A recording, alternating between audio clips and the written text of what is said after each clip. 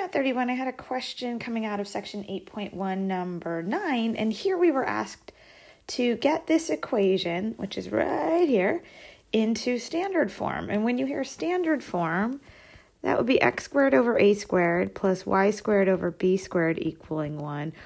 Or you might say x squared over b squared plus y squared over a squared equaling 1.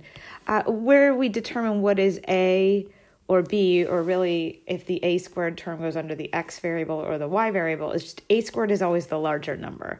A squared is always larger than b squared. And that's how that works in ellipses, which is what this section is. When you get into hyperbolas, which is in section 8.2, it's a slightly different format.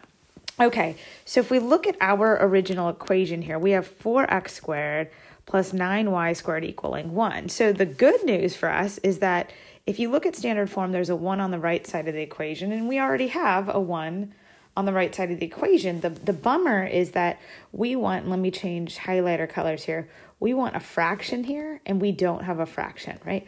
I want a fraction under the y squared, I don't have a fraction. And this now comes down to, hey, how can we turn multiplying by 4, right? Because I have 4 times x squared. How can I turn that into a fraction? Well, that would be equal to x squared divided by 1/4.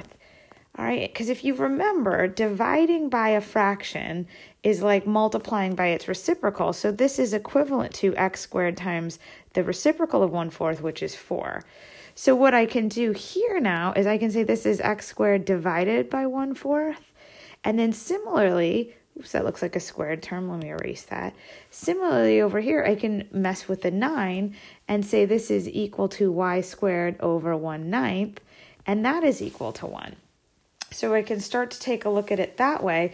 And it's no accident that 4 and 9 are perfect squares. So I could rewrite this as x squared over 1/2 squared, and then y squared over 1/3 squared is equal to 1, because let me just do this on the side here. If you take 1/2 squared, that is 1/2 times 1/2. Multiply the numerators, multiply the denominators, you do get back to 1/4. And the same can be said for 1/3 squared. It's 1/3 times 1/3, which is equal to 1/9. So here we go. That's why you're seeing this formula right here. And just kind of extending this problem, in this case, A would be equal to 1/2 and B would be equal to 1/3. And I would decide that because 1/2 is the larger of the two numbers.